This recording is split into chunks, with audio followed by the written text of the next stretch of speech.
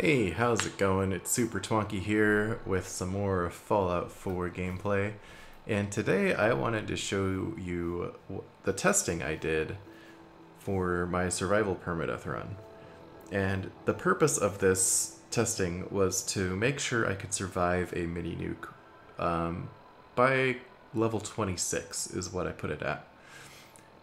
And the reason is one of the biggest parts of a permadeath run, one of the biggest kind of milestones in the run, is when you can unlock ballistic weave, because that gives you a huge defensive bonus for the rest of the game. The problem can sometimes be the quests it takes before you can unlock the ballistic weave. In particular, the what's the mission called? The railroad mission Mercer Safe House that Pam gives you to claim the settlement for the railroad. One of the settlements she can send you to is Outpost Zamonja, and at Outpost Zamonja there's an enemy named Boomer who carries a fat man. And if you happen to get assigned Outpost Zamonja on a permadeath run, that can spell, disaster. That could mean the end of your run if he happens to land a mini nuke, if you don't build your character to be able to survive. And so what I wanted to do is see if I could design my character so that if the worst case scenario happens and I get assigned to Outpost Zamonja, I could guarantee surviving a direct hit from a mini nuke. Because I didn't want to get that far in the game and then just have the run potentially be over. And fortunately, you can 100% survive a mini nuke by level 26. And the reason I chose level 26 is because of Adamantium Skeleton. Level 26 is when you can unlock rank 3 of that, which means limb damage is completely eliminated.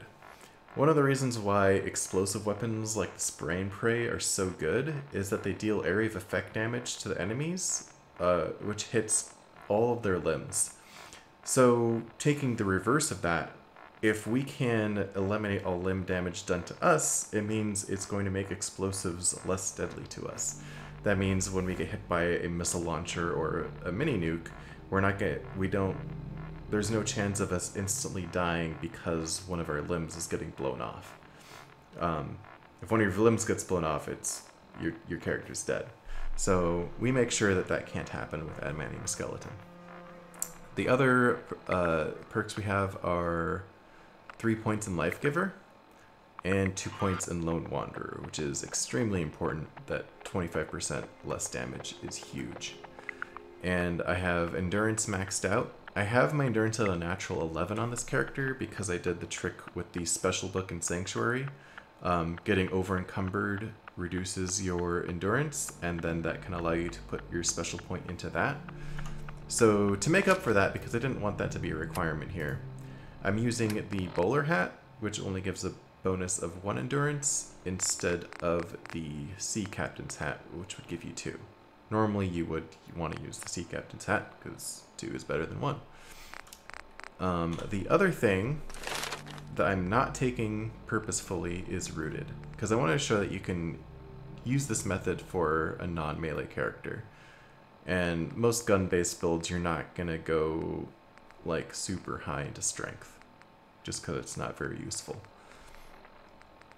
And so on my permadeath character, yeah, I did take Rooted, and you'll get like 50% or plus 50 damage resistance while standing still, which is a kind of a big deal. For my specific run, that just made this even... it just made it even more safe to be able to tank mini nukes. So the rest of the gear, we're using the Black Ops chest piece, which is probably one of the best chest pieces you can buy. It's from Deb in Bunker Hill. It normally comes with the Dense mod, which greatly reduces damage from explosions, but we actually replaced it with the Padded mod instead. And the reason why we're doing that, even though Padded is less effective than Dense, if you have 2 pieces of armor with Dense, they don't stack. You don't get any benefit from running 2 pieces of armor with the Dense mod. And the Padded mod can only be put on a chest piece. So we're putting Padded on the Black Ops chest piece, and then we put Dense on the Champion left arm. This is just a metal arm piece you can buy from Lucas Miller, is one of the traveling merchants. Metal limb pieces allow you to put dents on them, but not padded. So we get the greatly reduced explosive damage from dents, and that stacks with the padded mod from our chest piece. We're also using the Black Ops Shin Guard. It's just like a sturdy combat armor piece with sprinters. The bowler hat, which should be the Sea Captain's hat, but I needed to nerf my endurance by 1. The Destroyer's left leg. We're wearing the green shirt and combat boots for the endurance bonus it gives. And the Overseer's right arm guard. This is something you can buy from Vault 81, the shop there. It's fairly expensive, I think around 700-800 caps. If you have your charisma at 16, which you can do by wearing charisma clothes, taking great mentats, day tripper, and beer.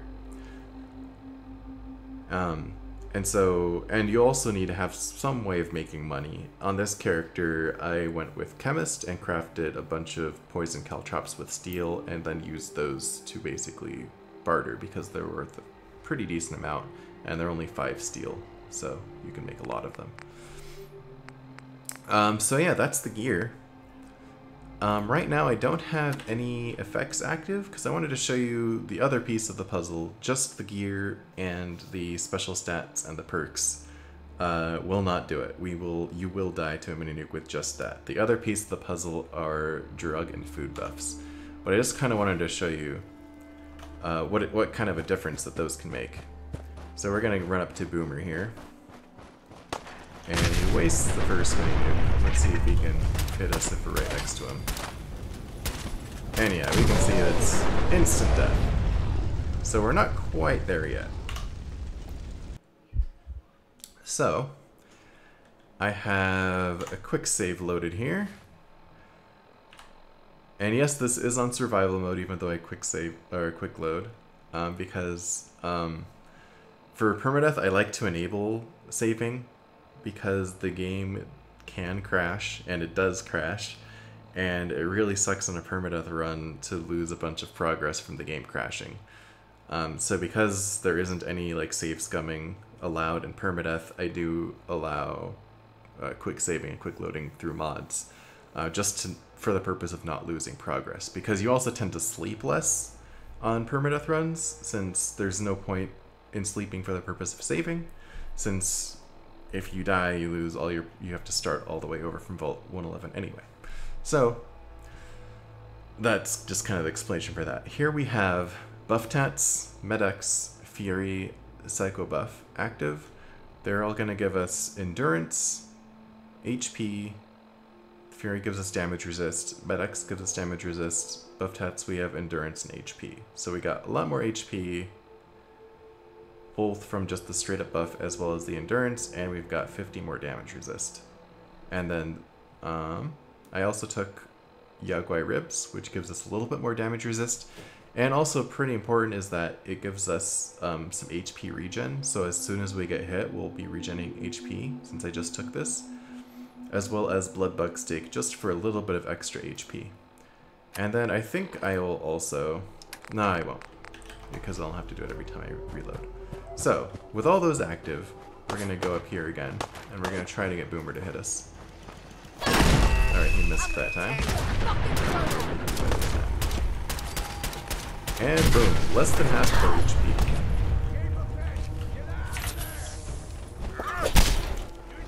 And then cleaning these guys up, yeah, is not going to be a problem now.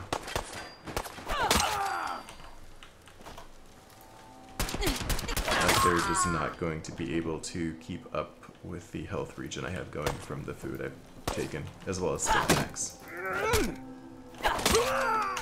So let's try again. We saw that Boomer had 2 mini nukes in his inventory.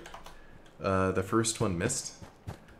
So let's see if we can survive both mini nukes. Alright, so there's the first one. And we're just gonna take, and there's the second, and he got close, but we're still alive. I know these guys are not gonna be able to do enough damage to kill me. Like, I can just spam stim packs now, and they have no chance.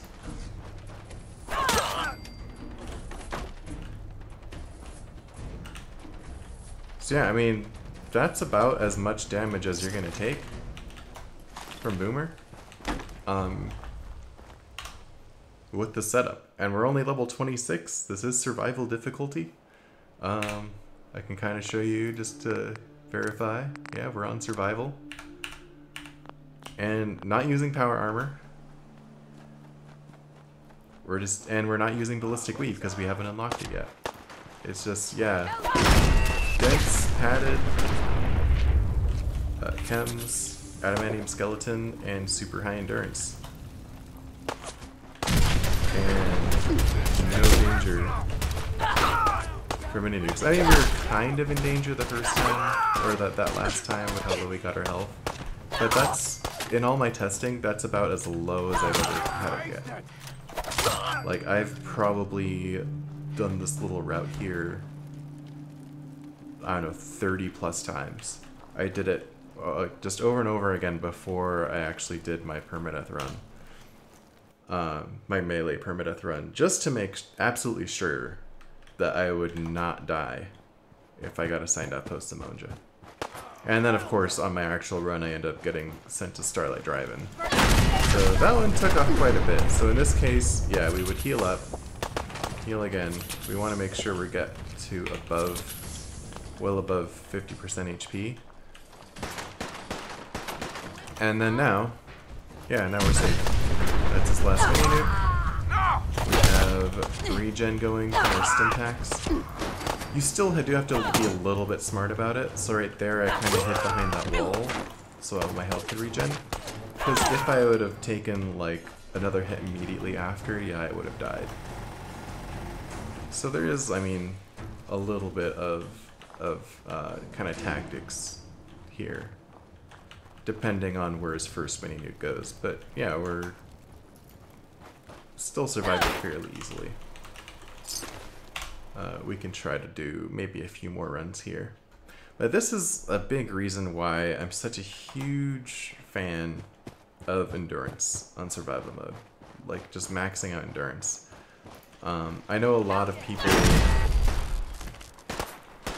maybe not a lot, but I know there are people out there that do more like agility based, like stealth builds as kind of the end all be all, or like refer to it as like the most powerful build in the game.